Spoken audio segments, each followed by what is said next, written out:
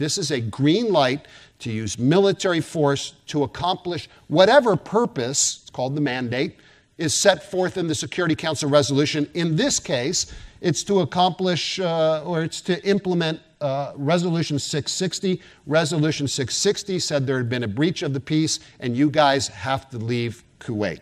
And so this is the authorization to use military force to expel, in this case, the Iraqis from Kuwait. And then finally, the restore international peace and security became very, very important. Because if you remember the way the war went, there was an extended air campaign and then a very